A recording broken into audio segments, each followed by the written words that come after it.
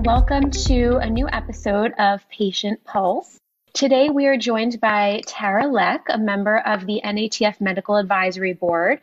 Dr. Lech is also an anticoagulation and cardiovascular clinical pharmacy specialist and currently serves as a Thrombosis Program Manager at Lahey Hospital and Medical Center in Burlington, Massachusetts. And today she's going to be talking about what patients should know about Paxlovid and what to do if you have to take Paxlovid and you are also on a blood thinner. So I will turn it over to you, Tara.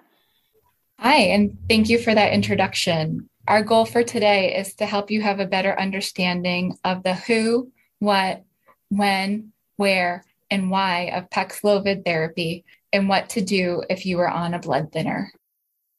So to start, we just wanted to talk a little bit about what is Paxlovid. And Paxlovid is a new medication that is used for the treatment of COVID-19. It's important to know that it's allowed for emergency use only, and it's used to treat COVID-19 positive patients with mild to moderate symptoms. It comes in pill form and should be given to patients with a higher risk of developing severe COVID-19 illness. Patients must be 12 years or older and weigh at least 88 pounds to be eligible for therapy. So who should take Paxlovid? As we said before, Paxlovid is indicated for COVID-19 positive patients who have started having mild to moderate symptoms. And the key is that those symptoms have started within the past 5 days and that those same patients are at a high risk for hospitalization, severe breathing problems, or death. And while we don't always know who those patients are, some high-risk features for predicting who would be at risk for the hospitalization, severe breathing problems, or death include age 65 or older, cancer, diabetes, dementia, heart disease, kidney disease, liver disease, lung disease, obesity, smoking, history of stroke, or those patients that are known to have a weak immune system. And what are the benefits of giving these patients Paxlovid? Well, one, it helps to keep them out of the hospital. It's available in pill form, so you can pick it up from your pharmacy and treatment can be taken at home. And if you do qualify for use, it has been shown to decrease your risk of hospitalization or dying by upwards of 89%. How can you get Paxlovid? So the first thing you need to do is call your healthcare provider. You need a prescription in order to get Paxlovid, and it must be prescribed by either a doctor, a nurse practitioner, or a physician assistant.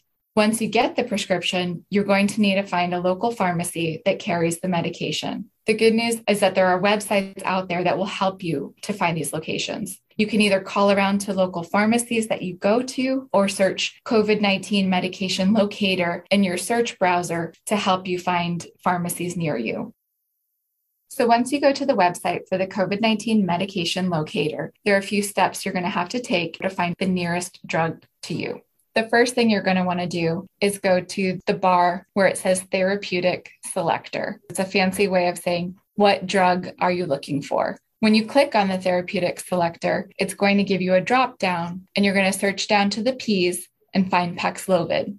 The next thing you're going to want to do is to go to the map and you're going to type your address in this little search bar to find the nearest pharmacies to you. And you can see here that I've searched for Longwood Avenue in Boston. And fortunately, there are 10 locations near there that carry the drug. And then when you look down this list, you'll see which pharmacies carry Paxlovid. And then the wonderful other piece of this is that it's going to tell you how many packs each place has available. So if I wanted to fill my prescription at the CVS on Beacon Street, I can see that there are 21 Paxlovid packs available. And if the Longwood Avenue location was closer for me, they have 18 in stock. So I should not have any problem picking up my medication.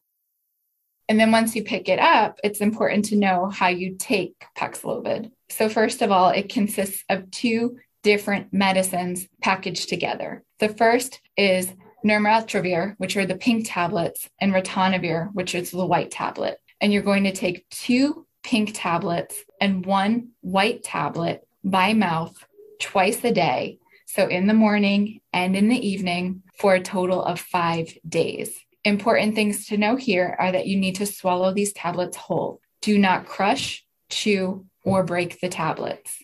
And do not stop taking Paxlovid without speaking to your healthcare provider, even if you are feeling better. And what should you discuss with your healthcare provider before starting Paxlovid? So it's always important that they're aware of any allergies that you've had to any medications, that they know if you have liver or kidney disease. Sometimes people with kidney disease may actually need a lower dose of Paxlovid.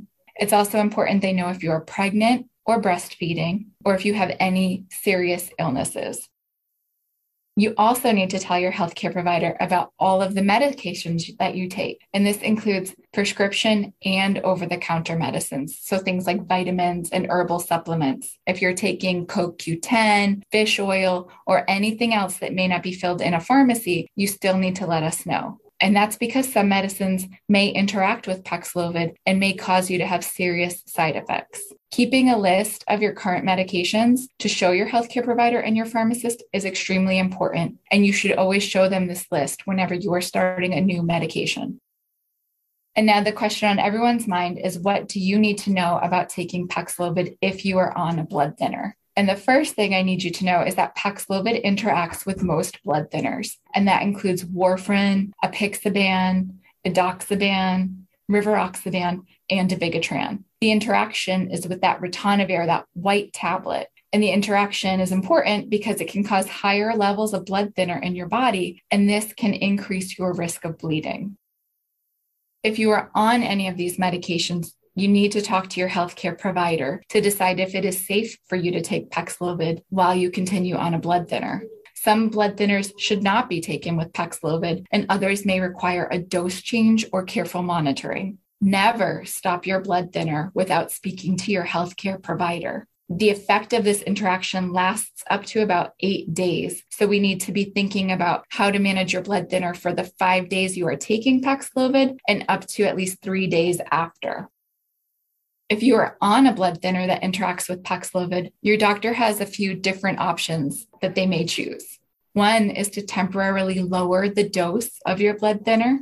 They may need to temporarily switch you to another blood thinner. So sometimes injectables might be used. Drugs like Lovenox, which you are given through injection, do not interact with Paxlovid. They may need to temporarily hold your blood thinner. So if you are at low risk of clot or stroke, that may be an option. They may need you to choose another treatment option for your COVID-19, or they may choose to manage your symptoms of COVID-19 with over-the-counter remedies and supportive care.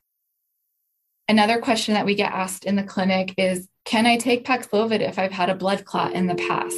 And the answer is yes, you can still take Paxlovid if you've had a history of blood clots. Paxlovid does not put you at an increased risk of developing another blood clot. But again, it is important to make sure your healthcare provider knows if you are still on a blood thinner for treatment of a blood clot so that they can avoid dangerous interactions. And as we said earlier, Paxlovid is not an option for all patients. Sometimes your provider may need to put you on another medication in order to treat your COVID-19 safely and effectively if you are on a blood thinner. And these are typically for patients at risk for severe disease. The 3 agents that we have at this time are remdesivir, molnupiravir, and sotrovimab. Unfortunately, none of these agents work as well as Paxlovid. And the rates of keeping patients out of the hospital range from about 30 to 80%, depending on which medication you're prescribed.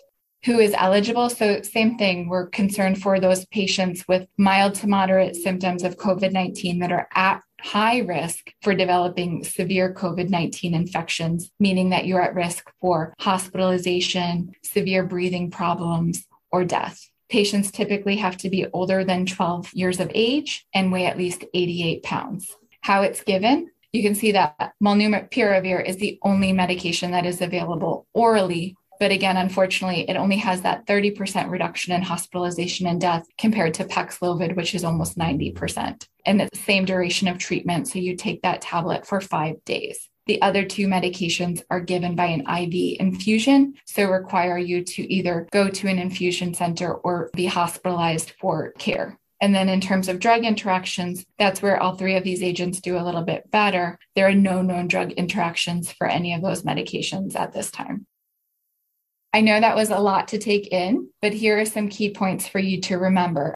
So first thing is that new treatments are available for high-risk patients with mild to moderate COVID-19 symptoms. It's really important that you talk to your healthcare provider as soon as you know that you are either testing positive for COVID-19 or having those mild to moderate symptoms to determine if one of these therapies is appropriate for you. Paxlovid is highly effective, but we still do have to be aware of potential medication interactions. And it's always important to let your healthcare provider know that you are on a blood thinner before starting any of these medications.